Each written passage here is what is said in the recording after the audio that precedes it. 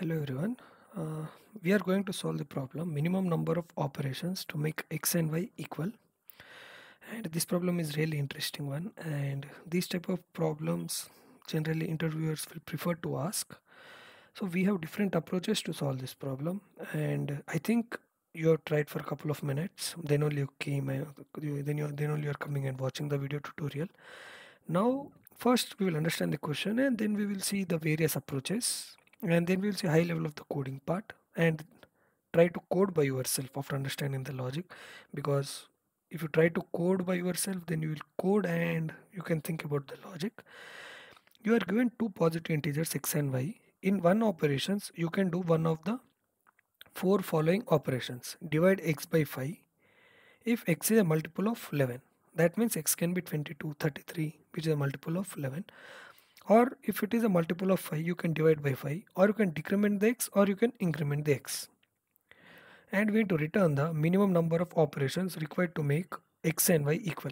He's saying that we can perform operation only on x. That is most important thing. We can't swap. Now suppose we have x as 3 and my y as some 7. My y as 7. So if you see here, I can't do any of these operations. I can't divide x.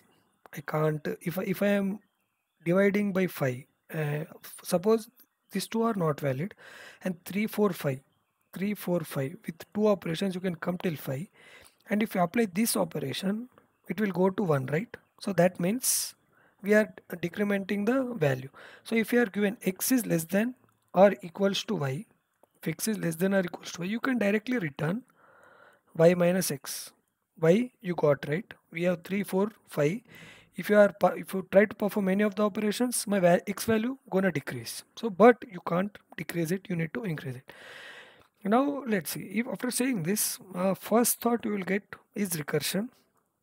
Is definitely you should get this thought, because seeing these four choices, you will go with recursion. And suppose this is my function f of x comma y, then you will go with x minus y x plus 1. If my x is divided by 11, if x divided by 11 equals to 0, then you can perform this. And x percentile phi is equals to 0, then you can perform this. In this, I want the minimum. Yes, you can do few modifications to this and you can solve this using order of and time complexity. There are so many solutions in the discussions tab. You can see like how this DP solution work. But in this problem, we will not discuss about the DP one. We will see the most efficient one. We will see BFS and how BFS helps when there is a minimum. Whenever you see the term minimum and minimum with different conditions, try to think about BFS. BFA, breadth first search. You can in this you will use a Q. So how you can use BFS? The main question like how you can use that. Now there is my x and y, and definitely my x will be greater than or equals to y. That is for sure. If x is less, then you can't perform any of the operations. So my initial thought will be, okay, if I push x into the queue? Definitely you can push. I can push, and at every node there will be four possibilities based on different conditions. You will be having four possibilities, and it is very much similar to uh, this like recursive solutions, but uh, BFS is preferable in interviews, because with this you should think about various different approaches, like how much value should I add here, how much value I should add here. At different scenarios you should add different values, so it's a bit confused. If you are good with recursions, then you can go with that. Now we have Q. Okay, I will try to use Q because I want the minimum thing. Now let's see with one example. Let's see this example 26 and 1. Now I am pushing my 26 into my queue, and in queue I am storing 26 and I am storing the depth. Depth is 0, and from 26 you can go to 25 and or you can go to 27, and remaining two operations you can't perform because 26 is not divisible by either 5 or 11. If you are subtracting, you are coming here with the operation of 1. Then at 25 25, you can go to 24, or you can go to, then you can go to 26. This 26 is repeated. So if it is repeating, I will use some map, or you can use set, or you can use visited array to make it visited. So anything you can use. This is completely based on your choice. If it is already seen, then my depth here I am getting depth 0, and here I am getting, here my depth is 1, here my depth is 2.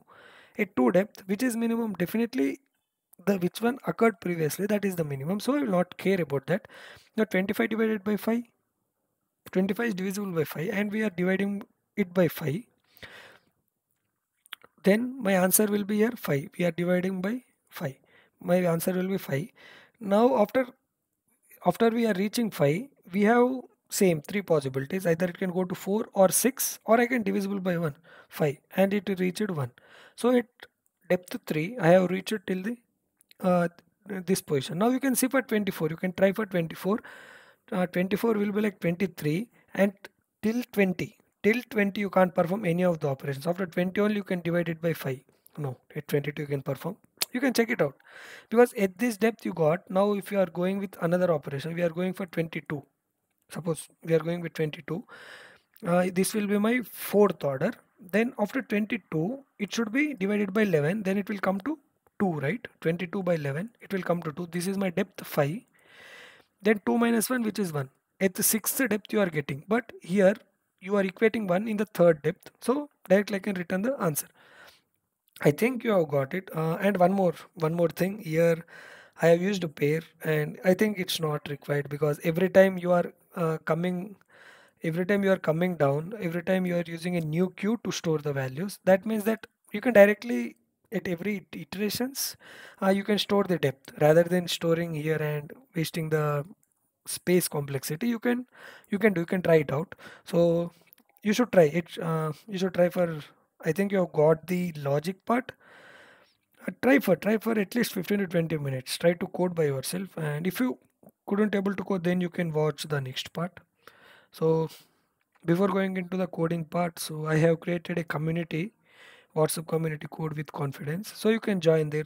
There will be like discussions on various problems, and we will discuss the problems after every contest, and we will track the consistency, like how long you are doing daily challenges. You can check it out. I will add the community link in the description. First condition first. Now let's see, x is less than y, then we are returning y minus x. Then sorry for that, I couldn't able to change depth. You can try it out. I have used extra space here. Now q dot push x comma 0. Then I have used map m of x, and rather than map, visited array is the most efficient one. And this is my queue. This is my new queue. This is my old queue, because at every depth you need to store in a new queue. Q dot front and p dot first, p dot second. This is a and b. If my a is equals to y, then I have reached my depth. I will return b, or else if m of a minus 1 is 0, that means this is not visited. Then we are pushing into the queue. A plus 1 we are pushing. Here we are checking for the condition whether it is divisible by 5 or not. If it is not divisible, not perform. If it is divisible, we are dividing it by 5, and we are incrementing the depth. Same thing with 11 we have done.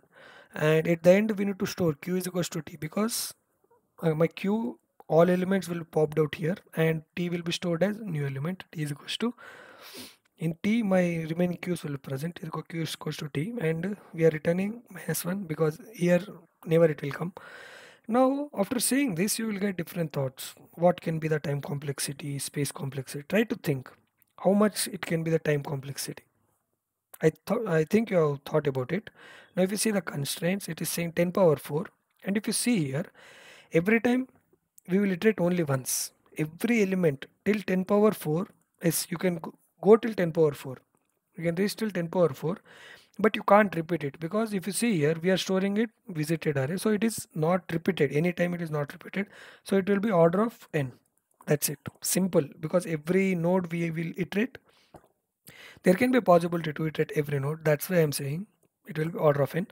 Then coming to space, we are using extra space as a queue. It will be like order of n, and we are using extra space as a visited to check whether that value is visited or not. That will be an extra space or order of n. Overall it will be order of n itself. So I think you have got it.